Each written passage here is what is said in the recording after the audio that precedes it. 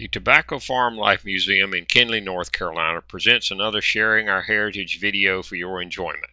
We're more than just about tobacco. We're all about life in rural North Carolina on a farmstead in the late 1880s to the early and mid-1900s.